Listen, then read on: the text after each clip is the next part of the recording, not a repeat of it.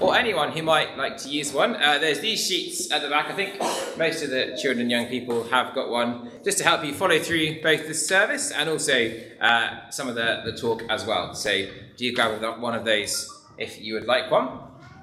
Well, today we're carrying on our journey through Ephesians, learning all about God's big plan of salvation.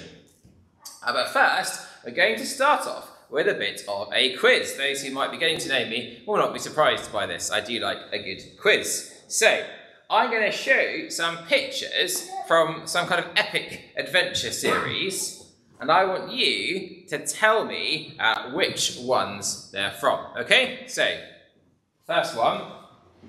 Any guesses? Narnia. I'm hearing some shouts of Narnia. Yeah, there's a lion there. Yeah, very good. That's Chronicles of Narnia. How about this one?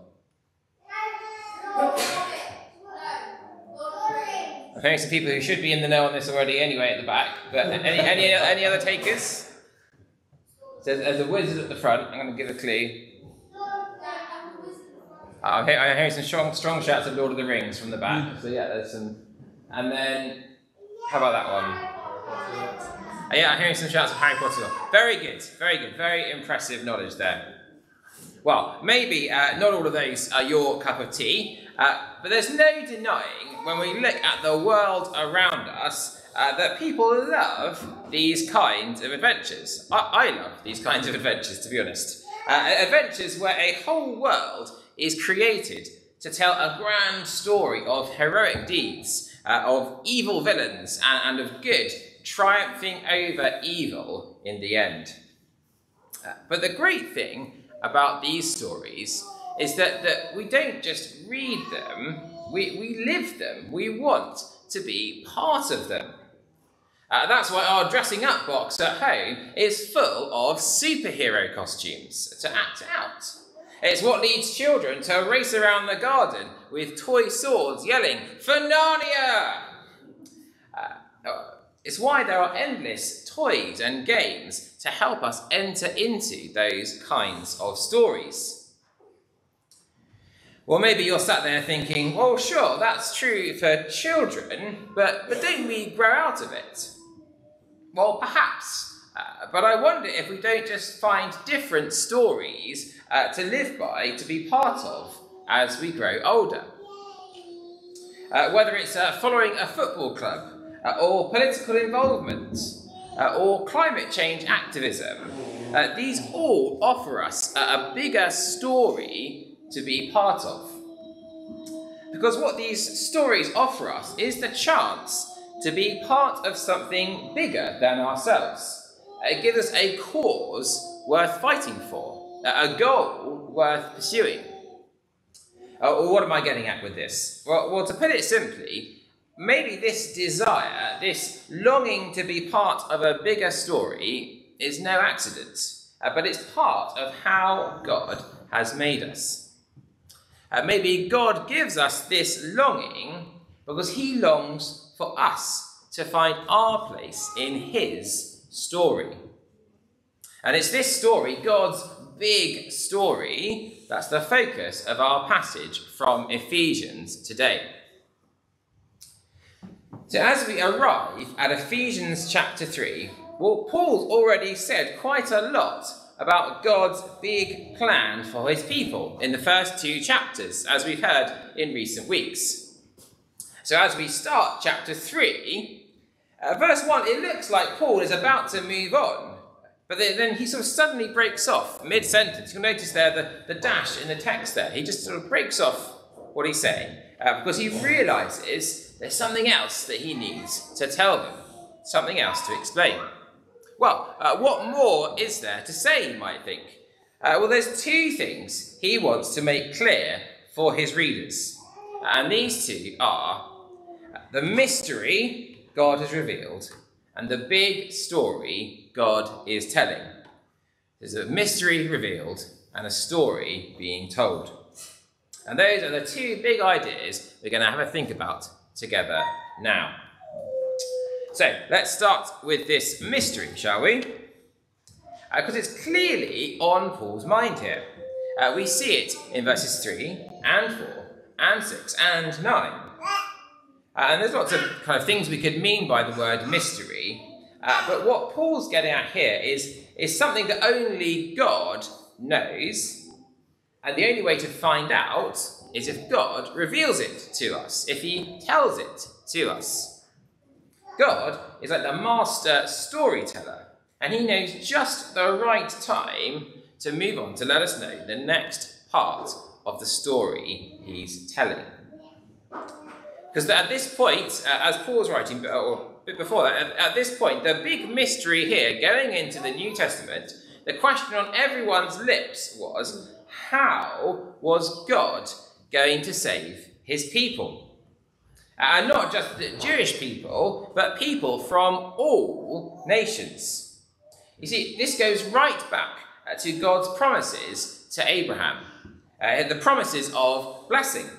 Not just for Abraham and his descendants, but for all nations. Looking at verse 5, we see that Paul says this mystery, it wasn't revealed to past generations. So when we read the Old Testament, sure, we have lots of hints and lots of hope-filled imagery, like those we heard in our reading from Isaiah just now. Talk of a rich banquet for all nations on God's holy mountain. It sounds fantastic, doesn't it? But we don't quite have the full picture in view. It's like it's not quite in focus. Because it's not quite clear how God is going to do this, how he's going to achieve it. How will he bring this blessing to all nations? But now, Paul says, all that uncertainty has been blown away. With the coming of Christ, it's like the curtain has been pulled back, the floodlights switched on, the camera brought into focus. And we see the full picture for the first time. And the picture is Jesus. It's the mystery of Christ. Paul calls it the mystery of Christ because Jesus is the answer to that mystery at the heart of God's story. It's how God is going to bring that blessing to all people. It's who Jesus is. It's what he's done. All those things we've been hearing about over recent weeks as we've worked our way through this letter so far. But also, as this mystery is revealed, well, suddenly we can look back and we can see the Old Testament more clearly in its light. So we can now rejoice that all that was promised then is now open to people of all nations because of Christ. So that is God's great mystery, all revealed in God's perfect timing. So that's the mystery and how that's been revealed. Let's turn now to think about the story that God is telling and the part that God has for us in it. And to do that, there's another big word that Paul uses in verses 2 and 9. And that word is administration. Maybe that's not the word you're expecting. I have to confess, the word administration does not naturally fill me with joy. It makes me think of all the emails I need to reply to. That is a live shot of my email inbox from last night. A lot of them are quite old. Or maybe the steadily growing piles of paperwork around my study. But that's not the kind of administration that Paul is talking about here. No, he's using it in a different way. If you listen to people talk about the US government, you'll often hear them talk about the administration. So at the moment, they might talk about the Biden administration. And they basically mean the people in charge who are putting their plans into practice. And that's much more like Paul's thinking here.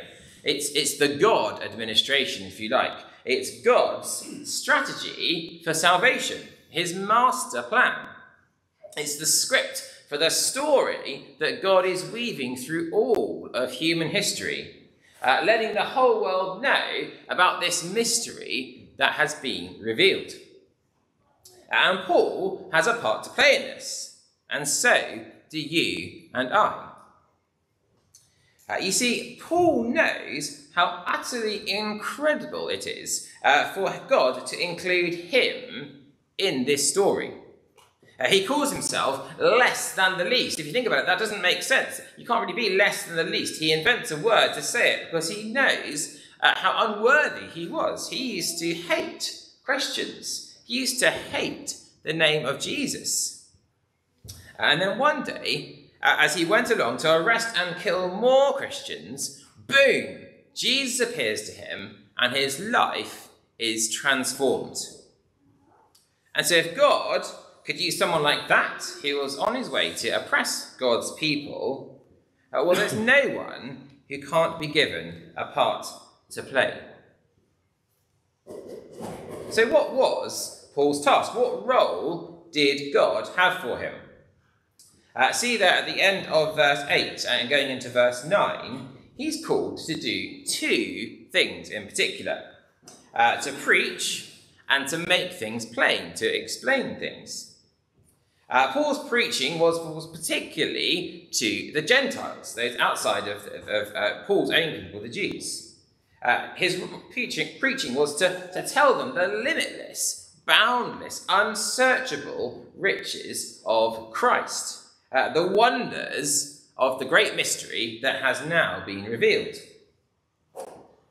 But focusing on the second one, the Greek word that Paul used, that's translated "make plain" here in verse 9, it means really to shine a light on. See, shining a light helps bring hidden things into the light. Not like an electric torch that sort of switches on and off again, but perhaps more like a lamp or a candle that's once lit helps us to illuminate what's around it. And for us, it means it's helping us to see how our life stories fit into God's bigger story. And praise God for how he used Paul to do this. That 2,000 years later, God is using the letter Paul wrote to the Ephesians to help bring things to light for us. And see, this calling, it wasn't just for Paul. No, God's big story didn't stop them. No, he's still at work today, calling us today to tell people about the riches of Christ, all he's done, to help bring the light of God's truth into people's lives. And so how is God doing this today? Is it through sort of big names and heroes? Well, not for the most part, no. Look down at verse 10. It says it's through the church that God's wisdom is made known. The church, you might say, really? That's God's plan, to work through something as seemingly ordinary and mundane as the church. Yes. Local churches, groups of people just like us, are at the heart of telling God's story in the world today. Think back to one of the epic tales we thought about earlier. If you know the story, in The Lord of the Rings, it wasn't the mighty warriors who ultimately won the day. It was the humble, ordinary hobbits who pressed on and kept going even though things got tough. And perhaps that's what we're called to do as well, to keep pressing on, to keep finding ways to tell that story, to shine that light. So we thought about the mystery revealed and the story that God is telling. But how do we do this? What does this actually look like? Because it's not mainly about great acts of bravery and courage, although there have been many of those through the history of God's people, and we can look to those and be inspired by them. But for the most part, for you and for me, it's worked out just in the ordinary, everyday ways of being God's people. And one of these ways is by reading and studying and teaching and preaching God's words in the Bible, where the mystery is revealed, where the story is set out, There's a scene in one of the Narnia books, Prince Caspian, where the main characters, they rediscover a long-lost treasure chamber. It's pitch black, and all they have is a torch to shine around the room. But as they go in and they shine it round, they discover the riches of the vast treasure that they found. And that's really what we're trying to do as we come to engage with the Bible. We're shining a light to reveal some of God's treasure room. That might look like reading a Bible story to a toddler, or meeting with a few others to look at a Bible passage together over coffee, or listening to an audio Bible on your commute to work or while doing the washing up, or praying for someone who's sick or struggling with life, perhaps sharing a verse that's encouraged you recently. The point is, these are fairly ordinary, everyday things.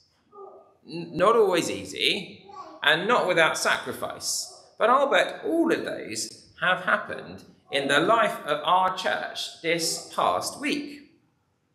And what's really remarkable is that in God's sight, these things, they're anything but ordinary, as God uses those and he weaves them all into the bigger story that he is telling.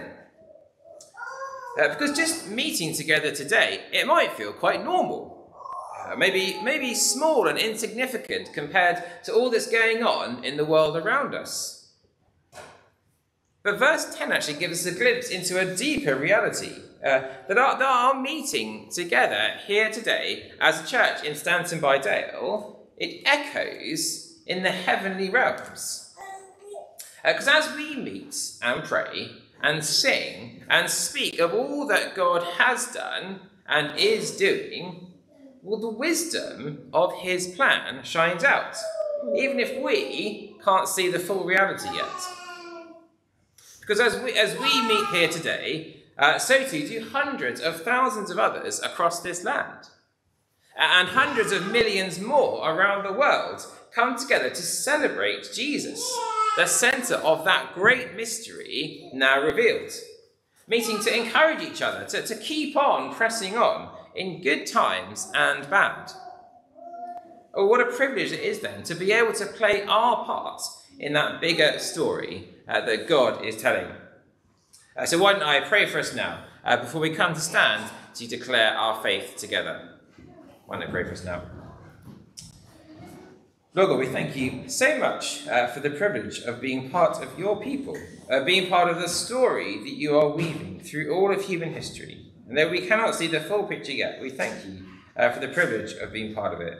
Thank you most of all for the mystery revealed in the Lord Jesus, of how you have brought blessing to all nations through him, bringing us together as one people in him. We thank you so much for your grace to us in doing this, and your grace that sustains us each day. Amen. Amen. Thanks, Robert.